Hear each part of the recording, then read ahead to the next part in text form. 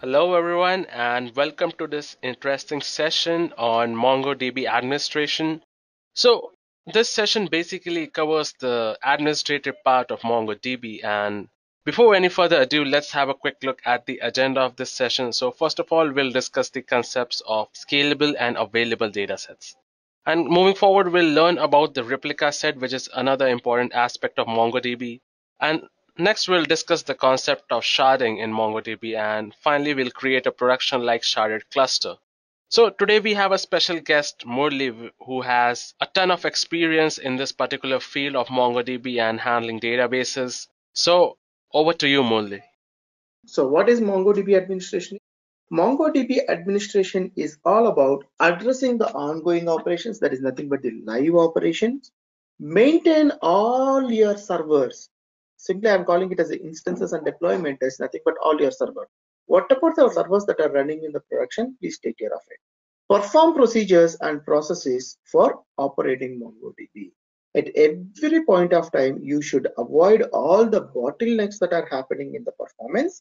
At the same time, you need to make sure that your system is always up and running. Only these three are the primary tasks of the MongoDB administration. And the later part, we can see the detailed versions of these three tasks. So here are the roles and responsibilities of your administrator. So first one, work on schema design with application and development teams. The database modeling is primarily done by your developer itself. Then why we are discussing here? The reason behind that is, even though your developer is doing that particular work, you should aware the basic configurations of your collection and databases. What kind of database it is and what kind of relation that exists between the collection. Is it an embedded one or it is going to be the linked one or reference one? So at every stage of your database design, your administration will be part.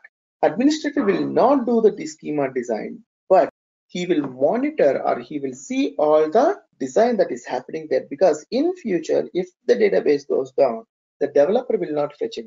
The first administrator is going to fetch it and he's going to identify the problem. Possible he will fix it, else he will inform the developer saying that, hey, this is the error I'm getting, like, let's come and fix it. Second, design and set up architecture as per the application requirement. Third is going to be the most important, and this is the mandatory task for your administrator. If you are administrator, your primary job is always think about your backups and restores. You have to come up with a plan where how frequently you want to take the backup, how to do a restore whenever there is a failure, and how to maintain the data without losing. Third is going to be the primary task of your administration. Fourth, apply and share best practices related to sharding and replication. Because if I want to maintain the system properly, my sharding and replication must be properly configured. So always use the best practices. If something goes wrong, just keep a run notes on it. We can call it as a run book. Always keep a run book for frequently occurring with the issues. Manage users and roles. This is nothing but the security. That is, you need to manage all the users. That is, you need to add the users, you need to define the roles to them. Who and all are authorized to connect to my system? Who and all have authentication to connect to my system? This you are going to do. You are the person who is going to add a developer to the system. Everything will be done by administrator. Next, monitor server, database health at collection level and various monitoring tools related to MongoDB. That is, how much space is occupied? Are there any queries are taking more than the defined time? Is there any database is overloaded? Is there any database that got crashed? Every piece of information about the server, databases, and collections will be taken care by the administrator only. This is what I mentioned. Perform root cause analysis for business impacting issue. If something goes wrong, you're the person who will identify that. You try to figure out the issue. Once you know the issue, if you are able to fix it, you fix it. If you are not able to fix it, you inform your developer about it. I did the root cause analysis, and this is the one I have figured it out. For these are the possible fixes I'm thinking about. Export and import data from MongoDB. This is another interesting topic. This is also called it as kind of a backup and restore.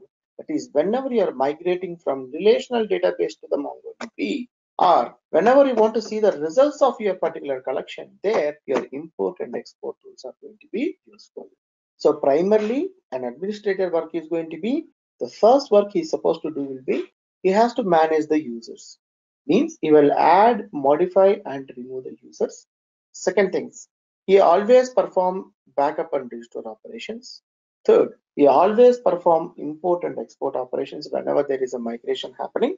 Fourth, you always monitor your entire cluster or your entire system and make sure that it is free from the bugs. That is always operating at the higher performance. So these are basically the primary works of your administrator. System configuration and production deployment. Okay, these are the various parameters. Being an administrator, what and all you must aware of? You must aware the entire architecture, that is nothing but your schema. MongoDB binaries, that is, so as I mentioned before, there are n number of binaries. You should know all the binary details and you should aware of what each binary will be doing. Now you can see that these are all the binaries. Whatever the exe files you can see here, all the exe files are the binaries. So the first thing you need to do here is, being an administrator, you must have an idea about what each of this binary will be doing. That is very critical. Platform specific considerations. If it is Unix, how to proceed. If it is of your Windows, how to proceed. If it is of Mac, how to proceed. Fortunately, you don't have anything related to the mainframes. Mainframes is not getting supported under your MongoDB. Hardware considerations. Am I going with the commodity hardware? Am I going with the supercomputers? If I'm going with the supercomputers, no issues. If I'm going with the commodity hardware, what kind of considerations I should prefer before I proceed with any of my cluster? MongoDB path and concurrency. That is, where exactly my MongoDB is installed. What level of concurrency I'm expecting? Am I expecting the level of concurrency at a collection level or at a document level? If it is at a document level, prefer to go with the white tiger. If it is at a MAP one, go ahead with the collection level. Data consistency. How the data will be there? What is the integrity between the data? Is my data is mutually exclusive or not? All these things comes under the data consistency. Networking. Am I under the secured network or not? If I'm under the secured network, what is my net in and net out? If I'm transferring the data over the network, what are the procedures I have to proceed? Do I need to do any compression or not? Because I have to take the case consideration. By default, I'm going to have some snappy compression is available. By default, the compression is always available. But still, if I want to go with another level of compressions, I have to do. Synchronizing the clock as well as going ahead with the performance monitoring. All the time I have to check my running queries and I have to figure it out. Is there any query which is running more than the predefined time? I have to either kill it or I have to fix it. So these are the basic things that a MongoDB administrator must aware of. Architecture for development. The architecture in development in production is different from the architecture that is in the other environments. So what is the minimum architecture for test and what is the minimum architecture for your production? So that is nothing but your architecture for your deployment. So there are multiple things. If you go with the deployment of the replica set, how many minimum number of servers I need to maintain? What is the size I need to maintain? What are the things that I'm taking for the fault tolerance? How to avoid my complexity as much as possible? All these comes under replica set. The same will be applicable for this sharded cluster as well. These are the basic steps or basic awareness that I should have before I go ahead with the MongoDB. So MongoDB binaries, the other way we can talk here will be under what operating systems you can use MongoDB. So here are the various operating systems. You can get the full list of the operating systems from the MongoDB site itself. If you go to the site and if you go to the downloads page, under the downloads page, you can see, select any one of your thing, let us say enterprise version. These are the various operating systems that we can see. The same operating systems only we have mentioned there also. Windows, Ubuntu, SUSE, that is your CentOS as well as Red Hat Unix, that is RHEL, both of them are same. One is the enterprise version, another one is the commercial version. OS, that is Mac OS, followed by Debian as well as the Amazon. That is nothing but the Amazon Linux version, which are again available in the two things. One is 64-bit normal version and the 64-bit Linux 2 version. So which one you are using is up to you. Platform specific considerations, as I mentioned before, what platform I am applying. Am I working on the Linux? Am I working on the Windows? Am I working on the virtual environments? The virtual environments are nothing but the AWS, Azure, and Google Cloud Platform. If you are working on any one of it, how I have to improve my performance, that I have to check. Whatever the PPT you are doing here, the PPT has been designed based on 3.2. Again, how much memory I have to add, or what is the difference if I go with the SSD, solid state drives compared with a regular commodity hardware? What are the other hardware things available? What is the disk space I have to consider? All those things comes under your hardware considerations. MongoDB DB path and concurrency. Again, where my exact database path is there, concurrency, whether it is going to be a mmap v1 or it is going to be a white tiger. If it is a white tiger, document level. If it is a mmap v1, it is going to be the collection level. So when it comes to the data consistency integrity, I have to consider these. I have to enable the read concerns, write concerns, as well as the journaling, so that I don't lose the data. As well as when I go with the networking, as I said before, am I under the trusted network or not? If I am under the trusted network, well and good. Though I am under the trusted network, if I have used my HTTP as well as the REST interfaces, stop them. Make the connection pool size, don't overload or don't bombard your server with the n number of connections. Compressions, by default, you are going to have your snappy compression when it comes to the white tiger. If I want to go with the other compressions also, you can go ahead so that it can reduce some of your size. Clock synchronization, always use your network time protocol. This is not going to be an issue from the 3.6 onwards. Prior to 3.6, you don't have this facility. That is, prior to 3.6, you need to specifically mention in which time zone you are. But from 3.6 onwards, MongoDB is clever enough to identify which time zone you are and from which time zone you are querying the data. Performance monitoring, this is going to be the main thing. So the performance monitoring can be done in multiple ways. So in Unix, we are going to use iostat, vmstat for doing this particular one, for checking your bottlenecks of your database. It is going to tell you what are the processes that are running on your system. Sometimes I can go with the top also, top command. Top command also is going to give me what are the top processes that are occupying more time that are running on my system. So here, when it comes to the MongoDB, if I go to the performance monitoring, it is a little different. So we are talking about the performance. There are n number of ways you can actually do the performance monitoring in MongoDB. That too, this is very specific based on your operating system as well. As I mentioned before, there are n number of ways to measure the performance. One of the way is I can use a command called db.currentOp. The db.currentOp is the one which will tell me what are the various processes that are running at this particular point of time, and it is going to tell me for how many seconds it is running. So I have only one process which is running now. I don't have anything because it's a clean slate. So no process is running. The last well-known process is only called operational ID 51, just a normal shell, which run for 0 seconds because it is nothing. I don't have anything. That is db.currentOp is the only command that I have run now. You can see here. db.currentOp is the only command that I have run, which run for these many microseconds. 67 microseconds it has run. That's the reason it is showing seconds running as 0. It ran only for this 67 microseconds. Suppose the moment if you hit the db.currentOp and if you see that if there is any process running for more than the defined time in MongoDB, if any program or if any process runs more than 100 milliseconds, any program which runs more than 100 milliseconds by default will be considered that as the slow running queries. So wherever if my number of milliseconds, that is number of seconds from which the process is running, is more than 100 milliseconds, you can copy that particular operational ID. Then you can go with another command called db.killOp and you can supply that particular operation ID here. Attempting to kill OP and it is equal to 1. That is, whenever you want to go with identifying the slow running queries, one of the ways use db.currentOp. The current OP is going to tell me all the current operations that are happening on my system. Figure out which one is more time consuming, pick that particular operational ID and use by using the db.killOp, kill that particular one. This is the one way. Second, exit from here, go to the binaries. Under the binaries, you can see something called Mongo top. So this is a binary. That's the reason I'm not doing from the Mongo, I'm doing it from the shell. The moment I say Mongo top, The Mongo top is the equivalent top command in your Unix. Whatever the top command that will do in the Unix, the same stuff will be done by your Mongo top under the MongoDB.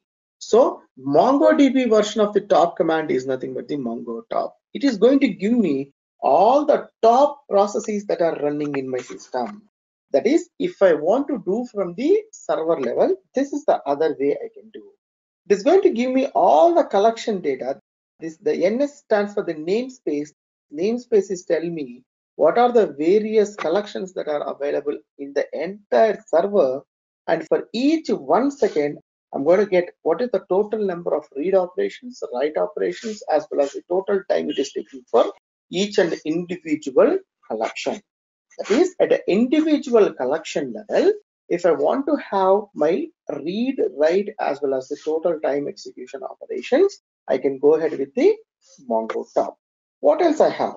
As I mentioned before, top is the command which is going to give me the top processes. The equivalent MongoDB version is going to be Mongo top. There is another command called vmstat. The vmstat is going to give me the details about how much memory utilized, what is the total memory, what is the occupied memory, how many read requests are pending, how many write requests are pending. It is going to give me more detailed information in the Unix. The same, if I go with the vmstat version of your MongoDB, that is going to be your vmstat, that is called MongoStat. That is, if I go with the DAR one more time, now you can see that there is another binary called MongoStat. So go with MongoStat. The moment you get MongoStat, you're going to get more detailed data this time. It is not giving me for the individual database, but it is giving for the entire system.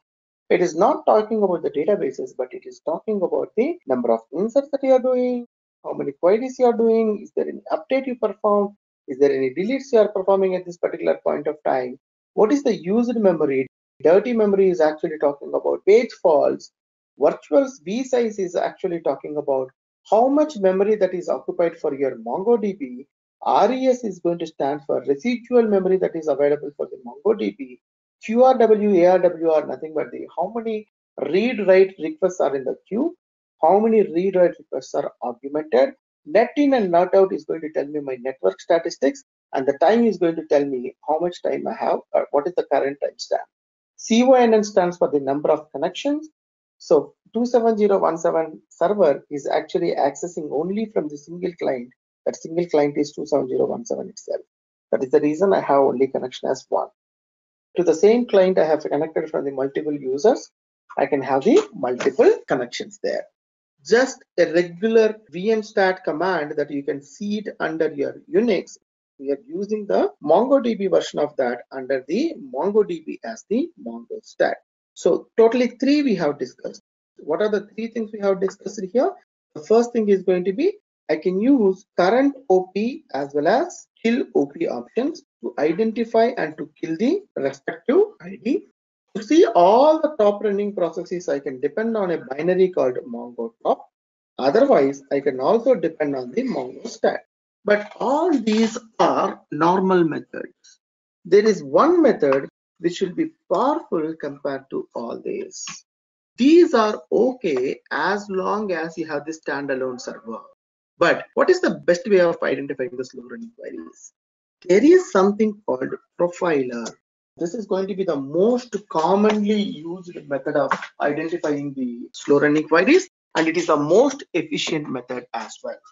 If you are going with the sharding environment, performance monitoring and maintenance is very, very difficult.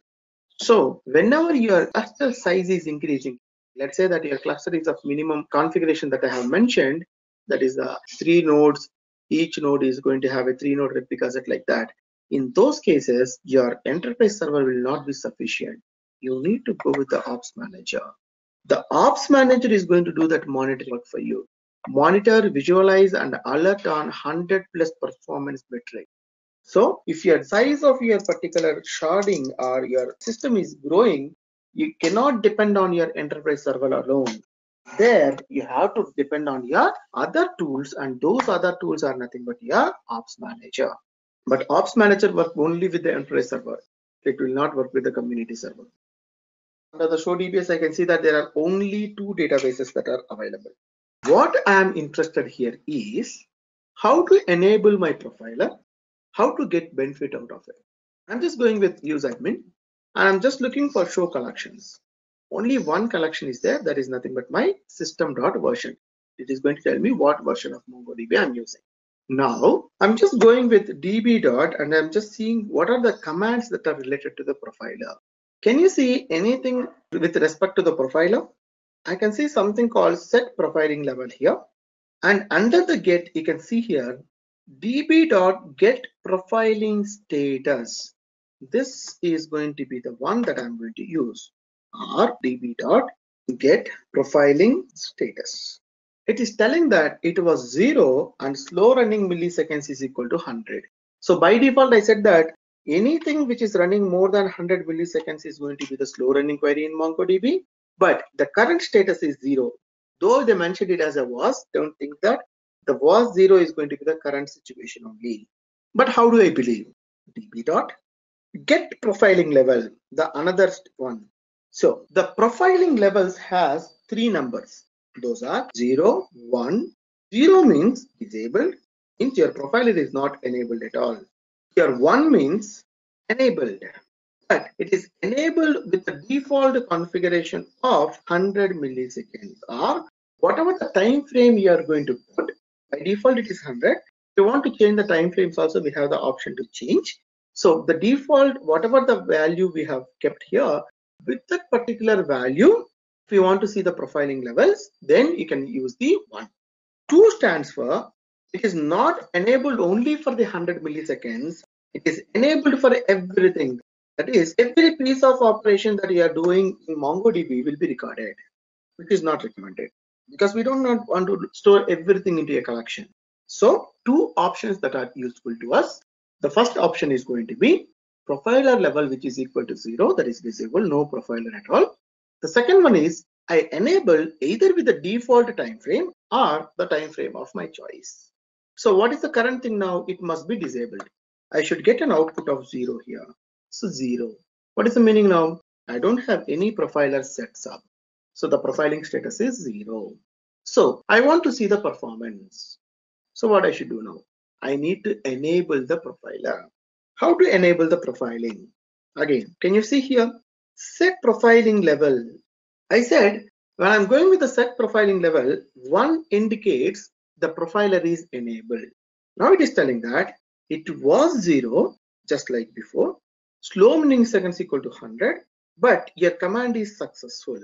Since it is telling that my command is successful, get this profiling level. Now it is 1. So now the profiler is enabled.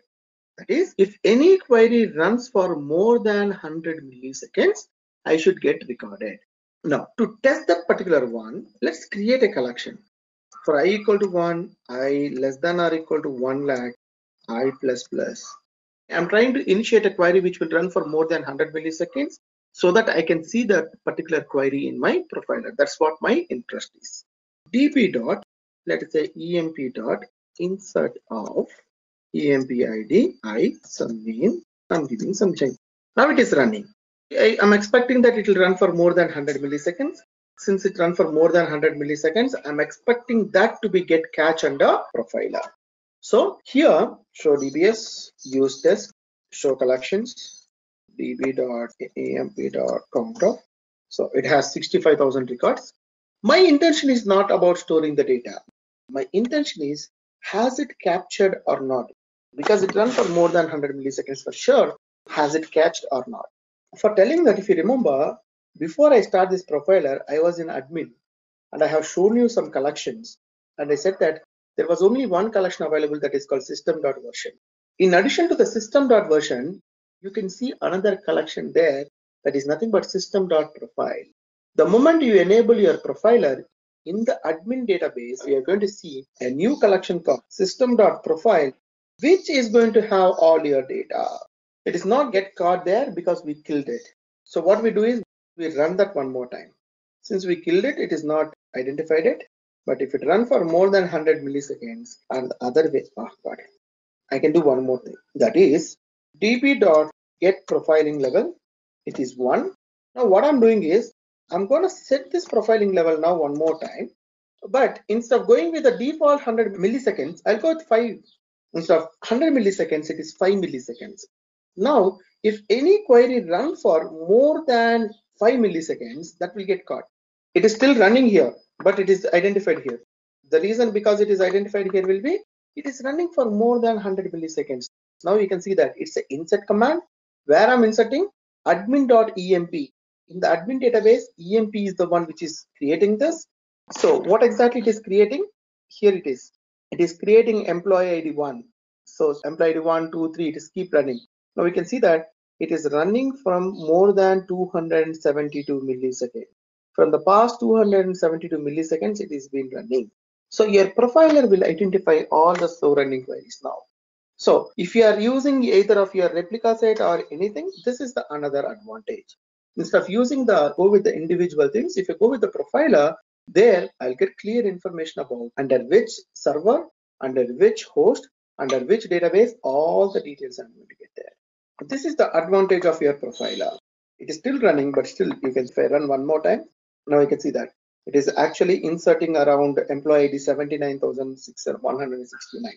All the things which are running for more than 5 milliseconds, which will be recorded here. This is the current status. Because it is running in blocks and each block it is loading the time. This is what I like to discuss about your profiler, that is under the performance monitoring. Under the performance monitoring, I have three main things. One, go with the db.currentOp and kilo, or go ahead with your VM-stat, that is MongoStat as well as MongoTop. If not, you can go ahead with the best one, that is nothing but the profiler. Operation checklist, more or less similar to your previous one. So what and all you have to maintain, what and all you have to monitor when you are doing your operations. Obviously, file system, replication enable means replication, sharding, journaling, hardware, monitoring, load balancing, backups, operating system configuration, as well as deployments to the cloud hardware. These are all the various operations that you do as part of your day-to-day work. Individually, each file system you can see here. What is this file system is about? What are the different configurations you have? So again, for the monitoring, especially if you're in the cluster environment, I said that use MongoDB Cloud Manager or Ops Manager. Ops Manager is nothing but it's your own premises. Cloud Manager is on the MongoDB Cloud. Development checklist, schema design. You are part of the schema design. Data durability. What kind of data I would like to store? Replication sharding. How to do it? Drivers. How to connect with the external software. Let's say that your client is a Java. You have front end as Java, back end as MongoDB. How to get the connection between them? That is called your drivers. Again, the schema design, MongoDB supports dynamic schema, except for the underscore ID index. You must create indexes explicitly because underscore ID is the primary index. Remaining all of them are secondary indexes. Ensure that your schema design supports your development type. That is nothing but what is the shard key, what is the thing, what is the maximum size of the document, if maximum size of the document, what to proceed, that is gridfs, all the details. Second, data durability. Ensure that your replica set includes at least 3 data bearing nodes. If you don't have 3 nodes, election will not happen. Ensure that these nodes are of majority right consent. The meaning of majority of the right consent is the primary will take care of all the read and write operations. Durability must be high. Ensure all the instances are using journaling. If I don't use journaling during the hard failures, my data will not be recovered. So this is the page where you can find all the drivers that are supported by MongoDB. So these are the various things that are supported by MongoDB. That is, if your front end is either of C, C++, C Sharp, Java, Node.js, Perl, PHP, Python, Python asynchronous, Ruby, Scala, for all this, MongoDB is going to provide you drivers. That is, by default, every database will come with the driver. Suppose if you're using Oracle with Java, Oracle is supposed to provide the driver for the Java. Each database will come up with the driver. Similarly, MongoDB has wide range of drivers. For an example, I'm clicking the driver. You can see that github.com MongoDB. Let us say if it is a Python driver, it is a Python driver page. Here you can see all the drivers information. You can simply download it and you can use it. Suppose if it is a Java, just change this one alone. You can see here, MongoDB Java driver. It redirected to the MongoDB Java.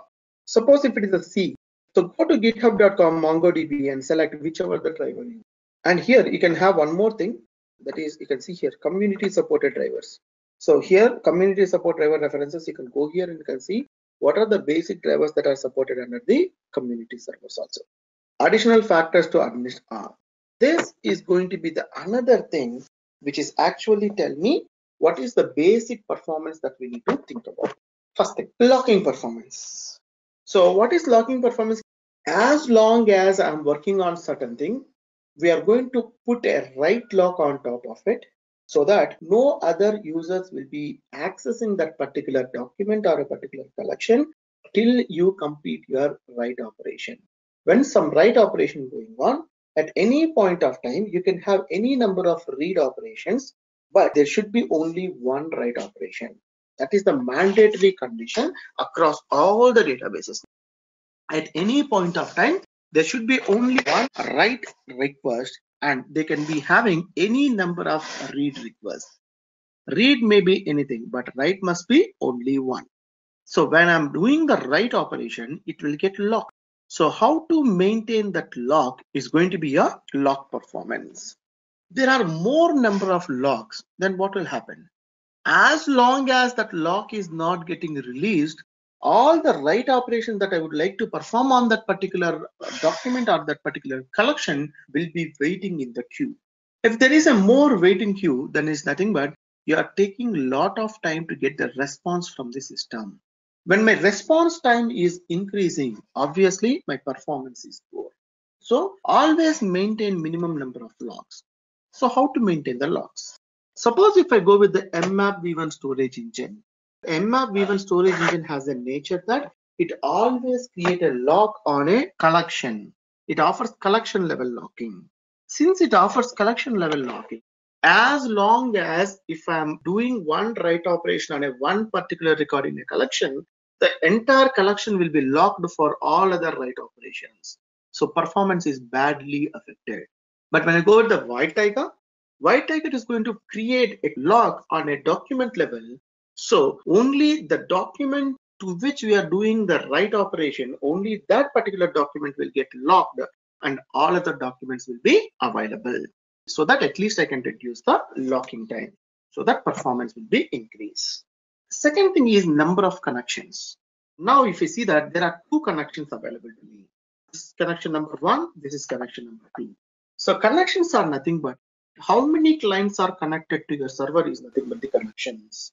If your collections are more than 100%, that is you're bombarding the system. If you bombard your system, there are more number of connections, means there are more number of requests. The system should be handled them by using the queues. Obviously, the write performance will be, or obviously your performance is going to be affected. Then, last but not the least, profiler, the database profiling. So we can go with the profiler operations so that it can help the inefficient queries. Configuration and maintenance. The first thing is runtime database configurations. That is nothing but what are the best practice that we have to go with the MongoDB operations, that is configurations. While configuring, always select the proper database path, proper port number, proper log path. Those are nothing but the runtime configurations. Upgrade the latest revision of MongoDB. That is always operate at the latest version. Now 4.0 is the latest version, but 4.0 is not started using widely because 4.0 the main thing they come up with will be multi-level ACID transactions. The multi-level ACID transactions still we don't have the confidence about it because we are doing it in a RDBMS way, but when it comes to the MongoDB, we still don't have the confidence about it. That's the reason it is not widely using it. The well-known last version of your MongoDB is going to be 3.6. We are using 3.6 and 3.4 both here, so not a worry. Third thing, manage MongoDB processes.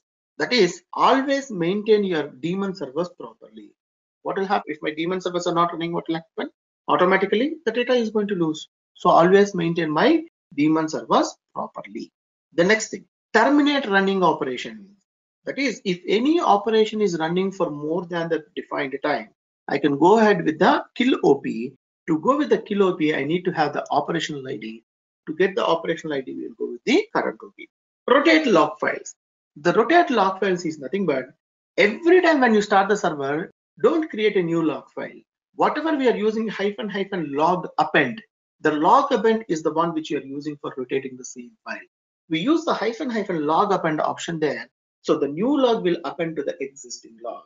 So that I don't need to go with the multiple logs and it will reduce my confusion. This is another interesting thing called data center awareness. That is, if I have, let us say, 3 servers and I'm operating from India, let us say that my client is actually from the Brussels. Where should I have all my servers? Do I need to have all my servers available only at Brussels? Or since we are at the software development center, we are at the ODCs, so do we need to have all our servers at the India? So how to take a decision? Where should we have the servers? Suppose if something goes wrong, who will be taking care of the disaster recovery? DR servers. Where should I place the DR servers? All this information comes under the data center awareness. So in general, what we do is, if I have 3-node replica set, the primary and secondary of the 3-node replica set, we will keep it under the India itself, where the development is happening, where the clients are available. That is where the people are using more. The another server, we keep it in the Brussels, which can be basically used for your DR, that is a disaster recovery. At the same time, if someone would like to request the data, the number of users are less in Brussels means then we can create a read concern as the nearest and we can operate that server as well. So that whoever is connecting from the Brussels, they will read the data from the Brussels server itself. Whoever is connected from the India, they will read the data from the India server, but the primary is in the India, so that physical location is very, very important. That is, when you're operating from the different geographic locations, how to select your servers is all about your data center awareness. The main thing here is going to be the disaster recovery. The disaster recovery is going to be the primary thing. Zones. Zones are nothing but your parts of your clusters, how the data will be distributed. Always maintain the zones which are equally split up. That is, go with your load balancer, go with your auto split, so that your zones will be created accordingly and will be maintained by the MongoDB itself. So how to take the backup and recovery in MongoDB? So what are the various factors that are available and what are the various ways you can take the backup and recovery? Server stats also we have seen. If I want to know the entire server statistics, I can go with server stats. db.server status, but only problem will be it will not stay in a single page, it will go to multiple pages. That is, my entire server level statistics I have received here. What is the best way to do it? Exit from here, go to the place where my binaries are there.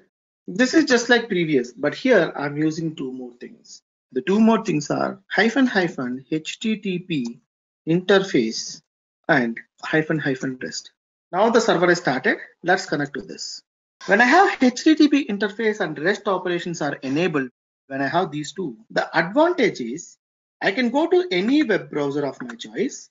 I can go to the local host, and which port my server is running now? 27017. Add 1000 to that. 27017 plus 1000, 28017. This is called your web interface, right? Nothing but HTTP interface. That is, whatever the thing you are seeing there, that is, if you go for show DBS, I can see admin local test there. You can go to the namespaces here, you can see that admin, local, and test. The test with EMP collection. Let us say, so this is test.emp, the total status of it. Then now you can see that local.startup log. Here is the local.startup log. And if you go to admin, I have 3 here: EMP, system profile, system version. Now you can see EMP, system.version, system.profile. That is, all the collections under each of the database, I can see all the details here itself. The startup log information is here. Third, I can also see what is that uptime, what is the SSL version, what is the DB version. And if I want to see the list of databases, I can see here admin, local, and test. And you can see the size of each one of this as well. The main reason why I have come here is before we use server status, it went for 3 or 4 pages. I cannot see all the details. Now, if I hit server.status here, the same command I can see here, but I can see that in a more detailed way. Here I can see it from the web page. So one of the utility is HTTP interface with REST enabled. That is nothing but this one. HTTP console and REST interface. If I use only HTTP interface, only this page will open. The individual pages will not open. Use admin, db.shutdown server, exit. Now if I refresh this, page should not be available because the server itself is not running. The page will not be available. Now I'll start the same server without the REST interface. -rest I removed. I started, connected. After connecting, I'm going to the web interface. Now the same thing will be available. Only difference is if I click any of this, before if I click list databases, I could see the list databases. Now I don't. Now it is telling that REST is not enabled. -rest you have to use. If I want to go with the hyperlinks that are available in the HTTP interface, then I have to go with the REST interfaces as well. That is shutdown server, exit. Now with the REST interfaces, I'm running this. After this, I'm connecting to MongoDB. Now if I go for the list databases, I could see that. Here, suppose if I don't know what is the command and what each command is doing, here I can see list all commands. Each command followed by what is the description. So that is nothing but your HTTP interface as well as the REST interface.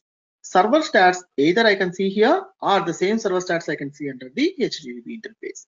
Now, if I want to go with the individual databases, let's say use admin. Now here use db.stats. Now it is telling that what is the size of this particular one, what is the name, what is the number of collections, how many objects are nothing but the number of documents, followed by what is the average object size, what is the total size of your database, how many indexes you have created. Every piece of information about the database you can get here. Suppose go with show collections, db.emp.stats. That is, this is a bit different. Before db.stats is for entire database. Now db.emp.stats, that is nothing but collection level statistics. That is, what is the total number of indexes that are present in that collection?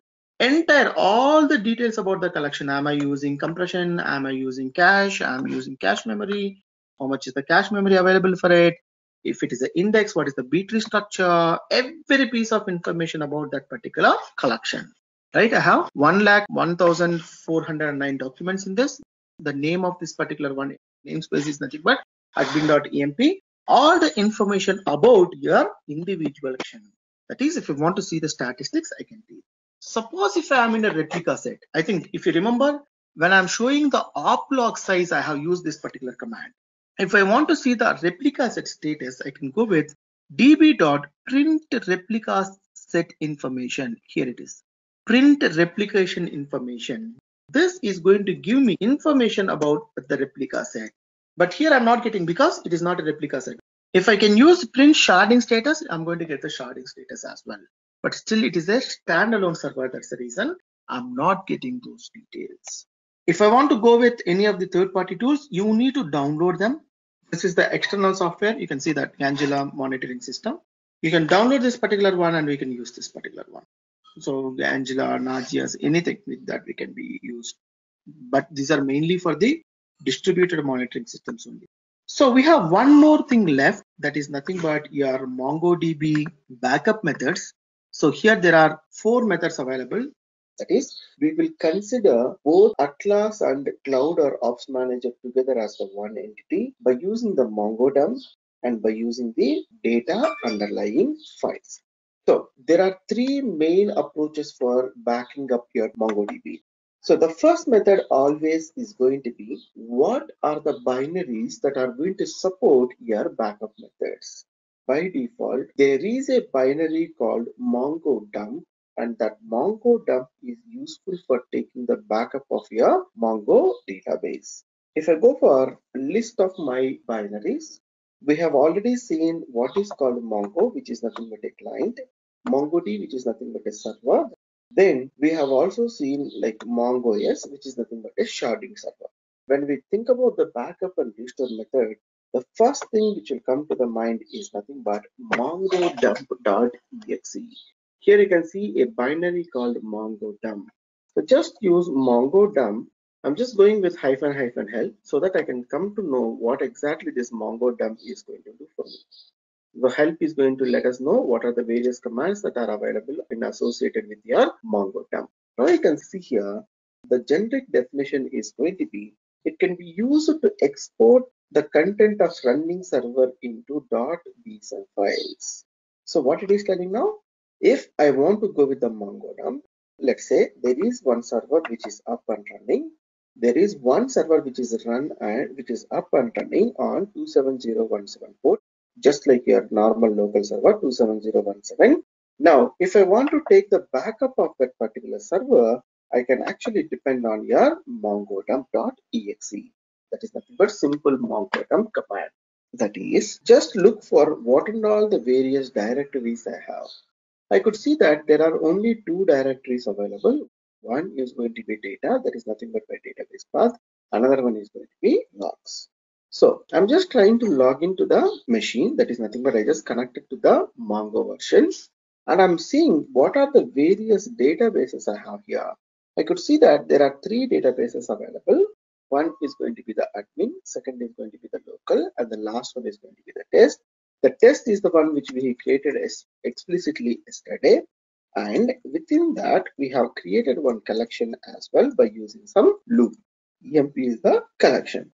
If I see what I have in the EMP, let's say db.emp.findOf, I could see that there is an incremental value for the employee ID and then some random string I have assigned as the name. So this is the current state. So what I'm trying to do now is I'm going to exit from here only from the client I got exit and make sure that your actual server is up and running. That is your your Mongo daemon server is up and running. There is no changes in that. That is, if I go to my task manager, I could still see that the server is running, but my client alone, I got exit from the client alone. Only the client is got exit. Now, if I want to utilize the Mongo dump, all I need to do is, I don't need to worry about anything. If I want to take the backup of the entire server, simply hit Mongo dump. I don't do anything else. Just the moment I say Mongo dump, and I need to give the port number. Since it is running on the default port number of 27017, I'm not giving any port number here. Simply, I'm just using Mongo dump. You can see here writing admin.system.version2, again admin.emp2, test.emp2, except the local server, all other databases it has taken the backup. By default, your local server will not get backed up. The reason behind that will be the local server will not have any collection except that startup.log. The startup.log is nothing but just the startup log there. That's the reason it won't take the backup of it. But if you really want it, you can explicitly take the backup as well. But now, the moment I use the Mongo dump, how it taken the backup? It just gone through all the various collections that is available within the MongoDB server associated with each of the databases, and all those collections associated with the databases, it is simply taken the backup. So where it stored that particular one. So before we have seen what are the directories that are available. Let's see what are the directories that are available now. Before I can have only two, that is your data as well as the logs. But today you can see that there is one additional directory that is available that is called dumps. Let's see what is the content of this particular one. Now you can see that there are three databases that are available: admin, local, and test. Local by default not taken the backup. So the remaining two databases, the admin database as well as the test database, is available here. Let's go to admin, or let's go to the test first. We know that test is a database in which we have a collection called EMP. Now we can see that whatever the collection I have, that collection itself will be converted as a BSON file. emp.bson will stands for your BSON file, which is associated with your collection. Then you can ask me, what is called this JSON then? The name extension is indicating that it is nothing but it is a JSON, but it is going to be have only the metadata. That is, what is the content of emp.bson and where it got stored. So if I want to see them, in the test, you can see that there is a BSON file available. And if I click on it, it is telling that it is actually version 2 ID1, name is underscore ID underscore, the name space is nothing but test.emp. It just has the information about the metadata. But this is not the one I'm interested. Then what I'm interested? I'm interested about what file it has taken the backup. Simply just go there, just open the BSON also with your text pad. We all know that BSONs cannot be opened just like that. There is an employee ID as well as there is going to be some string, but JSONs will not be able to open directly like this because BSONs are not human readable. What I need to do? I need to convert this BSON into JSON, then only I can see. So I'm looking for some application which actually can convert my BSON into JSON. That is nothing but BSON dump. So wherever your binaries are there, just go for list of them. Now you can see that there is something called bsondump.exe. Use that particular one. Bsondump. Which one I want to open? I want to open under the dump. I have the test database. Under the test database, I have emp.bson. Just click that. It is converting that bson file into JSON file and it displaying on the screen. So it has close to around 65,000 records. So it is trying to show all the 65,000 records for you.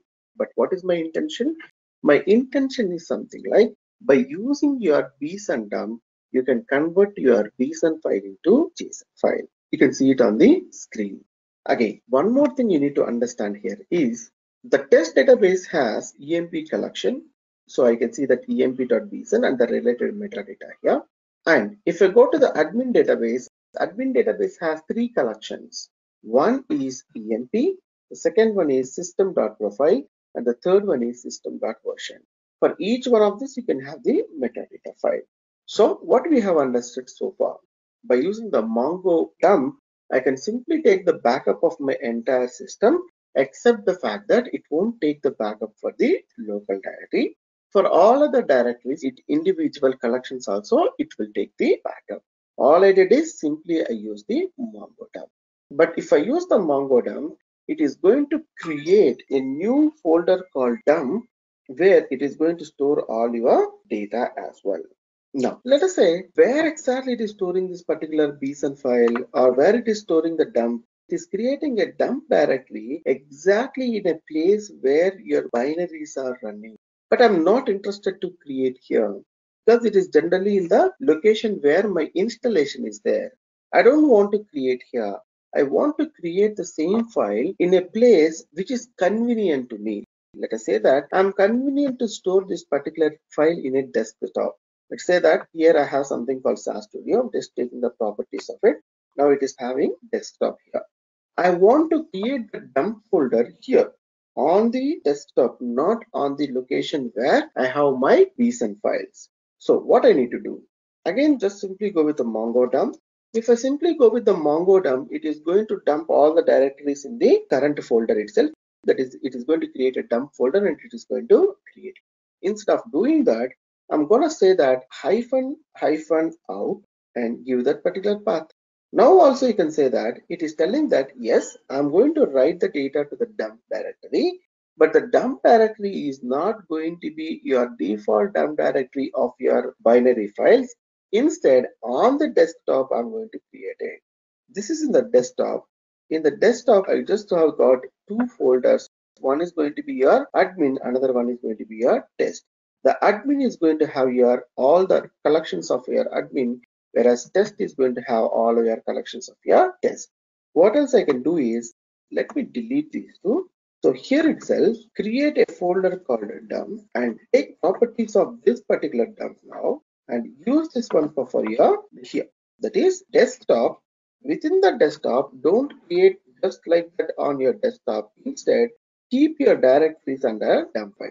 Now you can see that the dump directory is the one which is going to have your collections. That is, the first thing we understand is simply we use the Mongo dump. It has created a folder called dump folder within the place where my binaries are running, and there itself it has created all the collections. This is the first one. Now, I don't want to keep it in the location where my binaries are there. I want to create my own place to store my backups. That is the reason we have come up with -out. The moment you use -out, it is going to tell where exactly you want to store the data. Now, this time I'm okay with taking the dump, but I don't want all the directories or I don't want all the databases. Don't take admin database as a dump. So just use -d means database. This time I'm telling that take the backup of only test database. Now you can see it is taking only the backup of test database. If you go to that place, I can see that only test database has been taken the backup. What happened to the admin database? I have not taken the backup because I'm not interested in that. I'm interested in only the data that is useful to me. I feel that only EMP data is useful to me, so I have taken only that into the backup. Let me delete this again. This time, I'm not interested in the database called test. Instead, I'm interested in the database called admin. All the collections that are present in the admin has taken the backup, just like your previous one. But I'm not interested in this as well. Instead, what I'm interested is this system.version, system.profile is not going to be helpful for me because those are going to be, one is for slow running queries, another one is for the version. I don't want those two. I just need only the data. So take the backup only for the namespace called EMP. So what is the meaning of this one is take the backup of the admin database. Within that, don't take all the collections into the backup. Instead, only take collection EMP as the backup. Again, whatever the output of this, don't keep it on the regular location. Instead, keep it on your desktop dump location. Admin, within the admin, only EMP has taken the backup. That is, we have taken entire server level backup, database level backup, collection level backup. Now we are going one more step down, that is nothing but I'll simply say hyphen hyphen query. I can write my query of my choice as well. For an example, I have EMP ID there. Let's say EMP ID is equal to 2. Now you can see that I have taken the backup of admin database. Within that, I have taken the backup of EMP. But this emp.bson should have only the document that where my employee ID is equal to 2. Use bson dump, give that file name followed by emp.bson. There are two records or there are two documents which are having the employee ID as 2. Both of them are different. You can see that object ID for them is going to be different. There are two we have created within that, and both of them are going to present there. Suppose with one, I have again two things. The same data has come, but the data has the different object IDs. So what we have understand from this Mongo dump. So Mongo dump is the binary. It can be used for taking the backup of your Mongo server. By default, if I just simply use the Mongo dump, it will take the backup of the entire server which is up and running. Second, I can restrict that one with going only with the database. I can restrict that to the collection level. I can also restrict it to the document level. And I can redirect my output not only to the default location. Instead, from the default location, I can take it to the any other location as well. So these are the various stuff that we discussed about the. Then what is called restore? The moment you take the backup, let's say that I want to do some maintenance work in one of the server. I taken the backup of the entire server. I restore it into the new fresh server. From there, I want to continue with my operations. Let's say I just have given 5,000 inserts to an employee collection. At the same time, I have initiated the backup from the another instance. From this instance, I'm trying to take the backup of same EMP server. Before these 5,000 inserts, let's say it has only 1,000 records. After the insert command initiated, let's say that around 100 records has been inserted. The remaining 4,900 inserts are in process. So my server has only 1,100 records. If I initiate backup now, only 1,100 records will become. The remaining inserts will not. But this is wrong, right? So when the client is live and up and running, I should not take the backup. That is called point-in-time backup. The point-in-time backup is not available in your Mongo dump. So if I want to take the backup for a live server, I'm talking about the disadvantages here. The second one is, let us say I have a replica set. I want to take the backup from all the servers. So what I need to do, or let's go with the sharding. Let us say I have 5 node sharding or 5 shards. I have 5 shard clusters. I want to take the backup of this 5 shard cluster. Nothing but 5 shards means I'm going to have 5 replica sets. 5 replica sets means I'm going to have minimum of 5 primaries. Only from the primary, if I take the backup, that is more than enough, because primaries and secondaries are going to have the same data. That is, if I want to take the backup from the sharded environment, let's say 5 primaries are there. If I stop this one by one, let's say that first replica set I have stopped, the write operations I have stopped, then I take the backup. Then I will bring it back to the live. Then I shut down the second one, I'll take the backup. Shut down the third one, I'll take the backup. Shut down the fourth one and fifth one, I'll take the backup. But there in sharding environment, though you have shut down your primary one, meanwhile, if you have any read request from your application, and if your Mongo router identify that data is available under shard number one, what will happen? It cannot read. Think about the write operation during that time. The write operations are going to be in the queue. That is, if I am going with the sharding environment, that is the huge system, where I'm dealing with huge volumes of the data, it is very difficult to take the backup from your Mongo dump. The reason behind that will be it will not support point in time backup. So as long as I have standalone server, as long as I have liberty of stopping the server to take the backup, there and all I can go with the Mongo dump. But if there is any situation where I need to take the backup from the sharding environment or a huge server, where I need to take the point in time backup without stopping any of the write instructions, in those cases, your Mongo dump will not work. In simple words, we can say that Mongo dump will work fine only for the standalone servers with lower volumes of the data. Now, we already taken the backup now. Backup is available under the admin database. Here is the place where I have all the employee bison, which is where I have all the employee details, where the employee ID is equal to 1. Only for 1 we have taken the backup. Now my interest is, I taken this backup. I want to go ahead and I want to restore this data. If I want to restore the data, I can use Mongo restore. I need to mention if it is operating from a different port number. Let's say I want to use it in the same port number. So port number remains going to be the same. Then I want to restore a file. The file is present under this particular location. That is employee.bson file. If I do this particular one, just if I hit this particular one, whatever the admin database I have, within the admin database, it is going to choose your EMP collection and it is going to replace it. But instead, what I want to do is, I want to create a different database now. Let us say I want to create a database called REST, that means the restore. Within that, I want to store this EMP bson. Second, I don't need to use the file, -- file doesn't require, directly I can give the bson. That is Mongo restore followed by what is the file name, followed by what is the database I want to create. Now I can see that I need to create a database called REST. Within the REST database, I want to copy all the data from the bson file. Suppose if I go to this one, now if I go with show DBS, now I can see that there is a new database called REST. Just go to the REST database. Now the REST database must have EMP collection. The EMP collection will not have all the details, but it should have only the details about your employee ID equal to 1 and the respective data.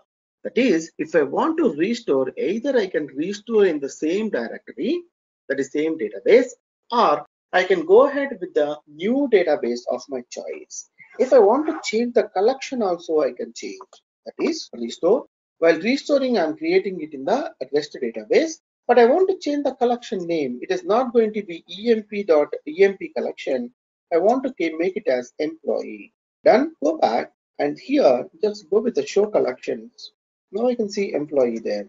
The employee is going to have the same data just like your EMP. Now let us say I want to change this a little. Instead of going with admin, I would like to go from dump.admin. That is nothing but the current file. That is go for dir. Now you can see there is a directory called dump directory. In the dump directory also we have admin and test. The only difference is going to be if I go to this test database now, this test database is huge because I have close to 65,000 records. This one I want to restore now. What is the difference? I'm going to show you. I can go with the database level, I can go with the collection level, but I cannot go with the query level here. But the query level is possible at the taking the backup level. So I cannot take query level here, but instead of the query level itself, I can restrict the data and take the backup. But while restoring, I can restore the existing one. So I can have a server level restore, I can have a database level restore, and I can have a collection level restore. I don't have a document level restore, the restore option. Another disadvantage here, and that big disadvantage is, if you restore, you could have identified some of the message. Let us say no indexes to restore. It is telling that I'm able to restore everything, but it is telling that no indexes to restore. But we all know that the moment you create any collection, there is going to be a default index of underscore ID, that is called your primary index. Even though if there are any secondary indexes also, your Mongo dump and Mongo restore will not restore your indexes. Indexes will not be restored. You need to rebuild your indexes manually. That is, before taking the backup, you need to have a details about what and all the various indexes that are enabled on this particular collection. You need to maintain the track of those details. And when you want to go for the restore, after restoring it, whatever the indexes that were present before taking the backup, all those backups you need to manually rebuild again. That is going to be the most painful task. That is, let us say I have a huge database. In that huge database, one of the collection has, let's say, 20 indexes. Let's say I forget to take the track of that indexes. When I want to go for restore, those 20 indexes information is no more available. That is the biggest problem.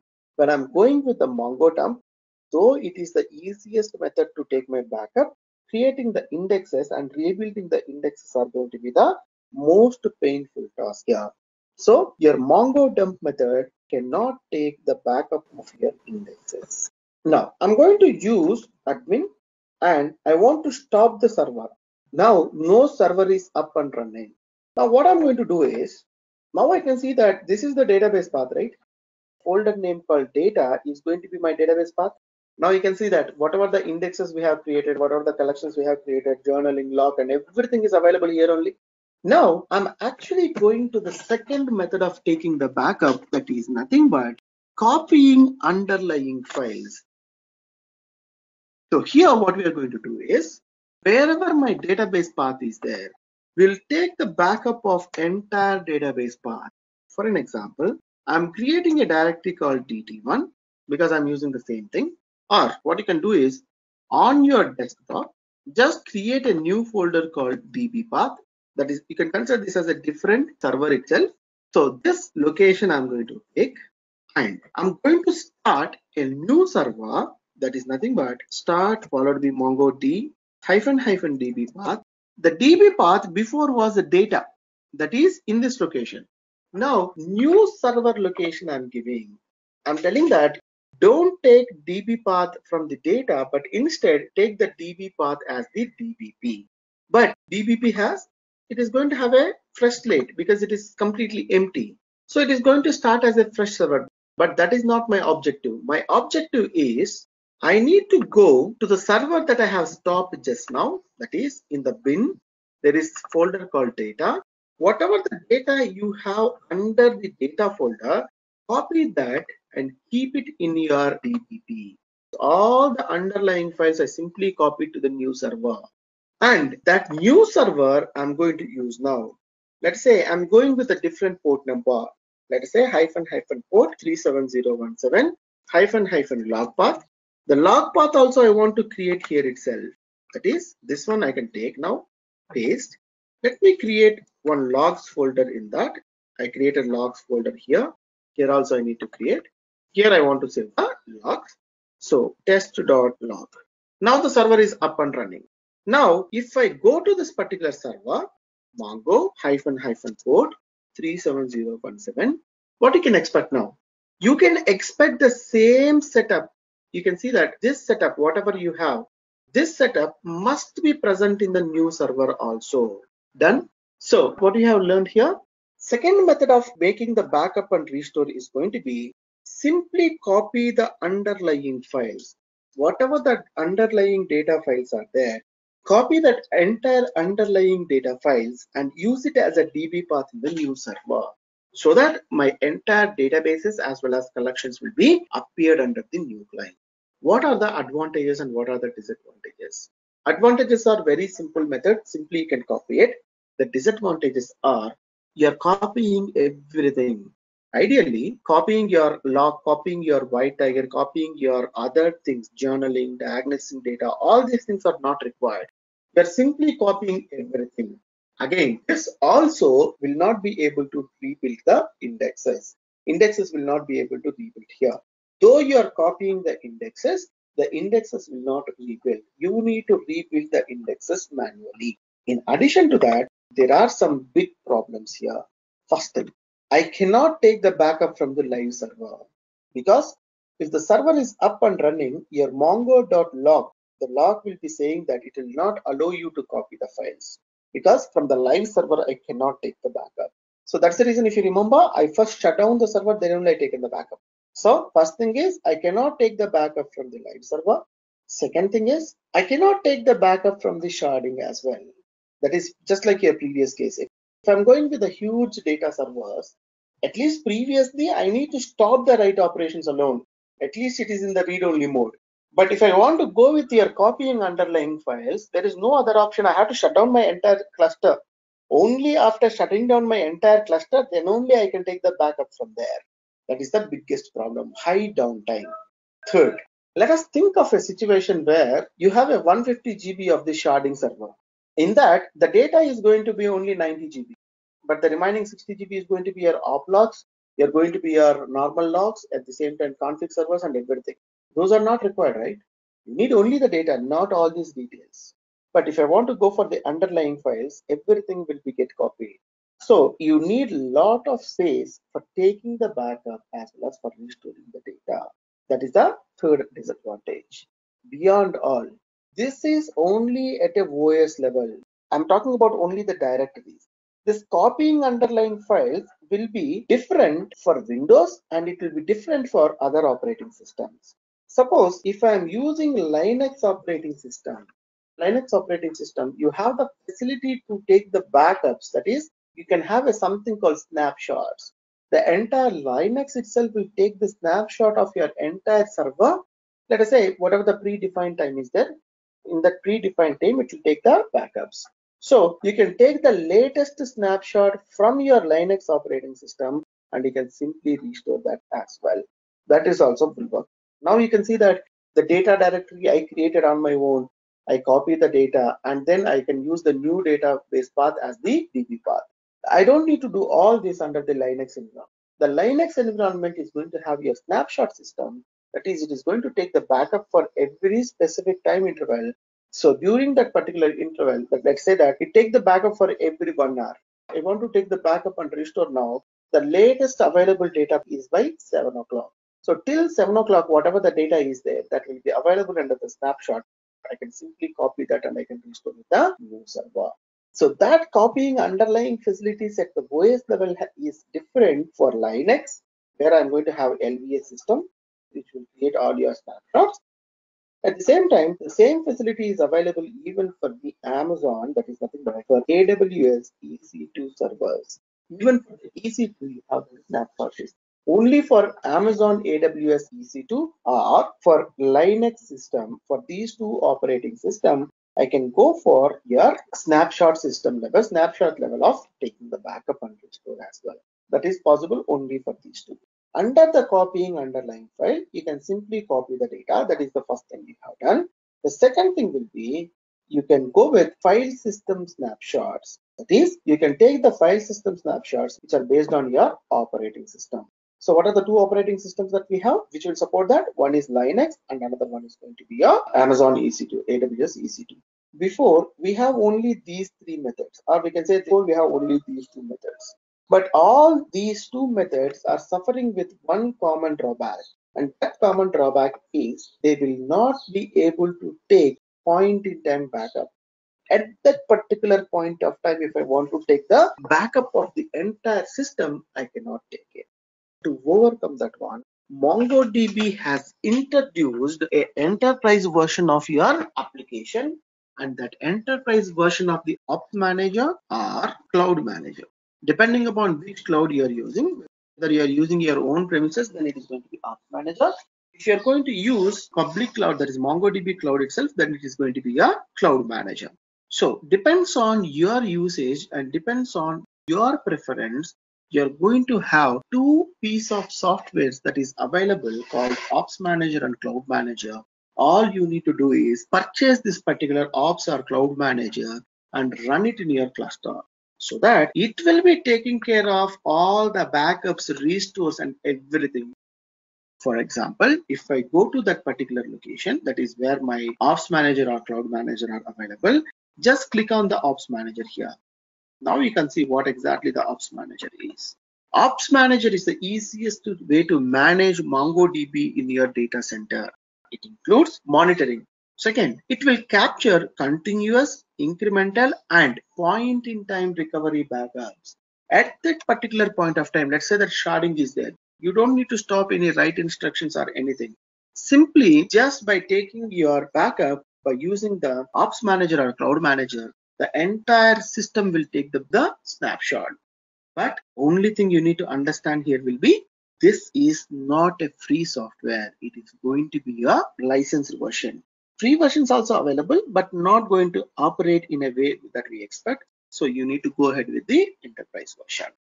This is for the ops manager. Suppose if you are running on your office premises. I'm not running on the office premises. In that case, it is not going to be an ops manager, then it is going to be the cloud manager.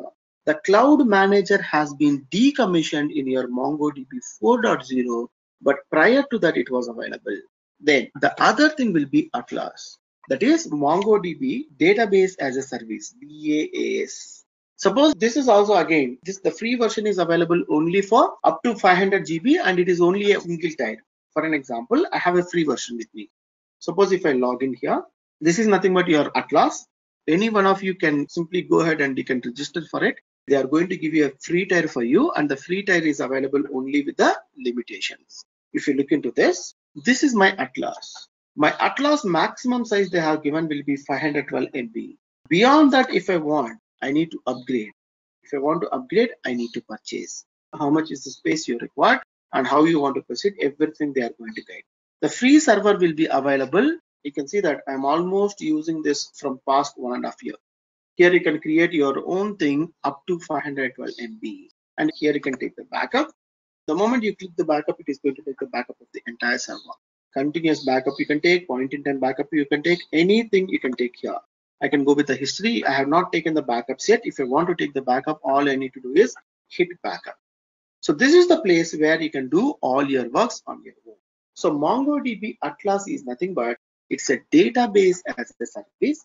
For now, I'm using the free service. If I want to go with anything more than 512 MB, I need to purchase. But the moment I purchase your MongoDB Atlas, it is going to take care of all your read, write operations. It is going to take care of your reports. It is going to take care of your backup. It is going to take care of your restore.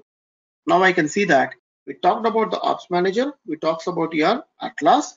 The cloud manager is decommissioned now because the cloud manager, whatever the facilities are there, that facilities are incorporated within the Atlas itself. And these are nothing but my MongoDB backup and restore methods. If you go with the bson dump or if you go with the restore, both of them are actually doing your work by using your JSON itself. It is taking the backup in the bson format and it is also restoring the data into the bson format. Let us say I want to migrate from Oracle to MongoDB. What are the steps you are going to follow? Wherever I want to migrate from RDBMS to your MongoDB, what we are going to do is RDBMS is going to have so many tables. Let's say my final output is going to be present in the 3 tables. Let us say that if I'm going with the online side, there is going to be a products table, there is going to be a sales table, and there is going to be something like user table. There is going to be something like orders table. The users which are belongs to my database, that is belongs to my site, the orders and the products.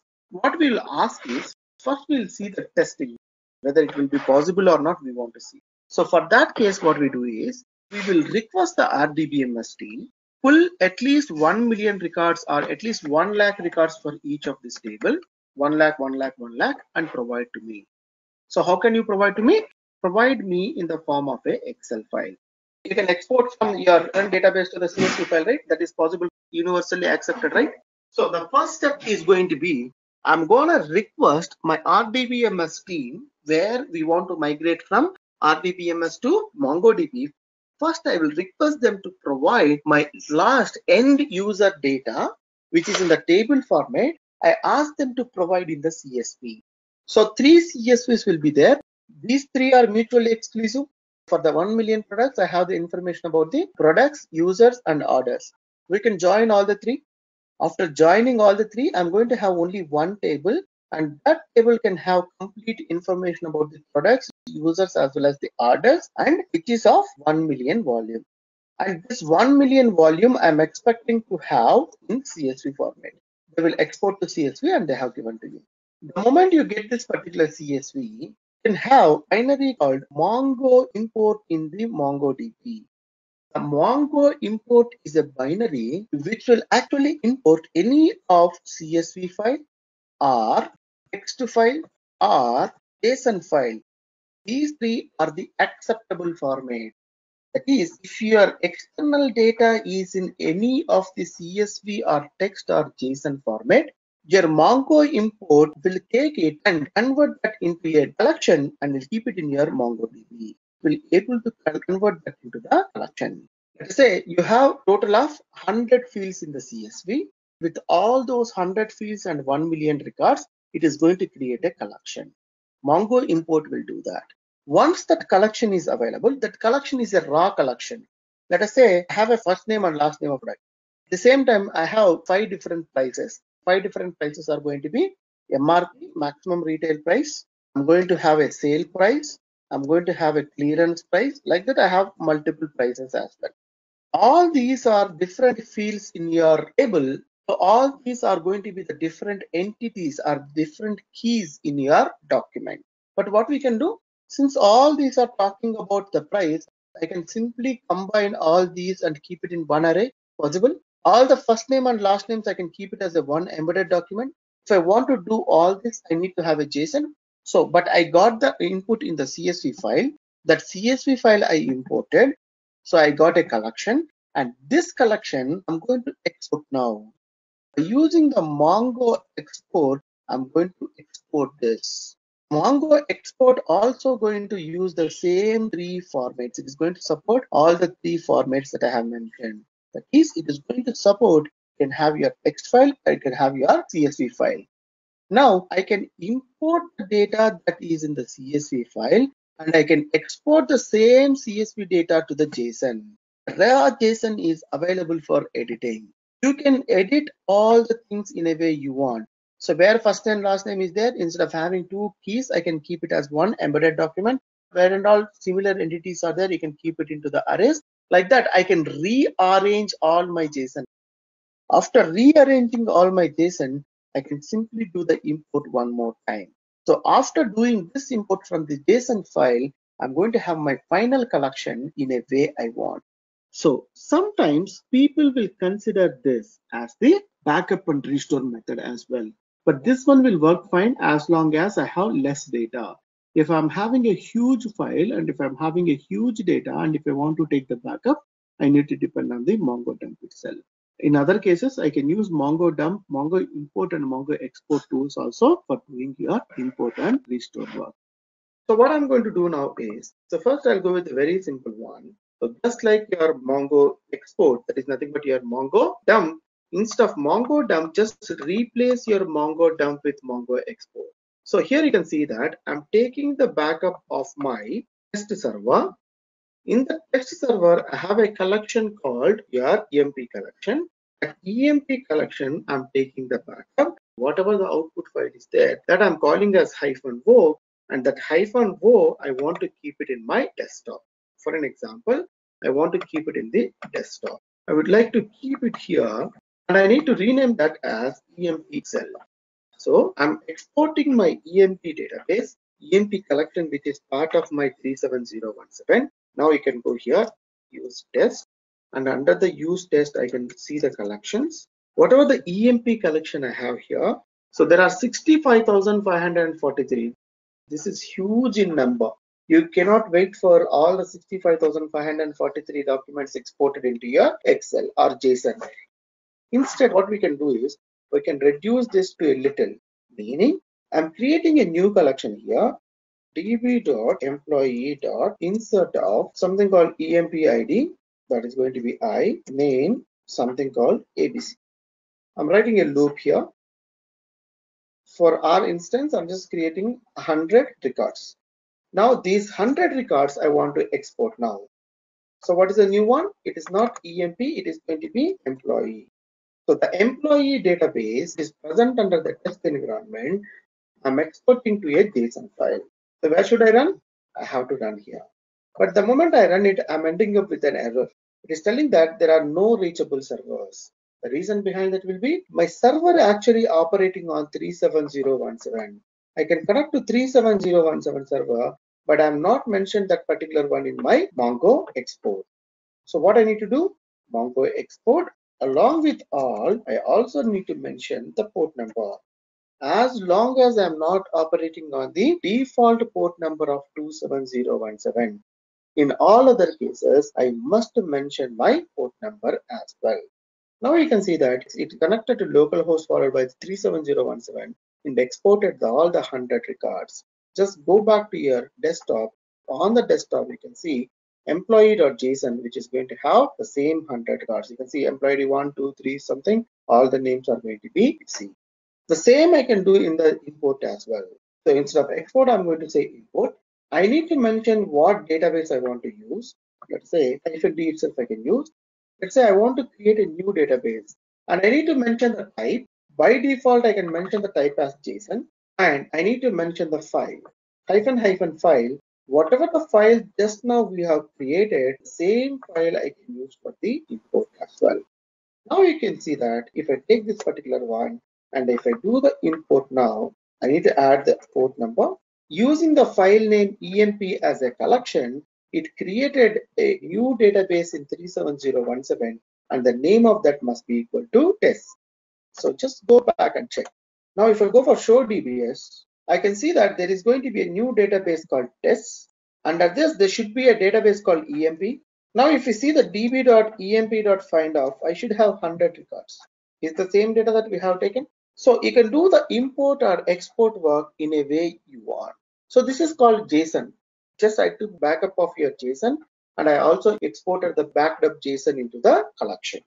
Now, I said that I don't need to go with the only JSON file. I can also go with the text file. I can also go with the CSV file. Let's do another example. I'm just going with creating 5 records. Let's say that presently I'm into the test. Under that db.test.findoff. This is the newly inserted data ABC, and this data I would like to export now. To export this particular data, what we can do is I can go with Mongo export. So Mongo export -d, it is going to be test, and -c collection is going to be your test, and I want to export it as a CSV file. I want to give some names as well as the addresses. I want to give the field names because the CSV should have the headers. The headers I'm giving here is A, B, C are the headers I'm going to give. I'm calling it as the A name as well as the address. And out I have to give the out file I have given here. So I can call that as a test JSON itself. But you can see that field names are 3 there. There are 3 field names available, A, B, and C. I'm just changing the field names also as A, B, C. -port 37017. Connected, 5 documents has been exported. Go to your desktop, export it. Now go to the CSV file. For the first record, only A is there. B and C are null. For the second record, I have A and B. C is null. 3, 4, 5. The third record, fourth record, fifth record are normal. That is, you can use the option as the CSV file so that it will export as a CSV. If you want to export as a text file, you need to use TSV file. TSV stands for your text file. Like that, you can export and you can import any of your collection to any of the 3 possible formats, and the 3 possible formats are nothing but your JSON, text file, and CSV file. So these are nothing but your Mongo import and export methodologies. Now, thank you, Murli, for this amazing session. And I hope you guys enjoyed this session and got to know the concepts of scalable and available data sets, about replica sets, sharding, and also the most important part, which is the administrative part of MongoDB. So, guys, if you have any questions or queries, please feel free to mention it in the comment section below. Till then, thank you and happy learning. I hope you have enjoyed listening to this video. Please be kind enough to like it, and you can comment any of your doubts and queries, and we will reply them at the earliest. Do look out for more videos in our playlist and subscribe to Edureka channel to learn more. Happy learning!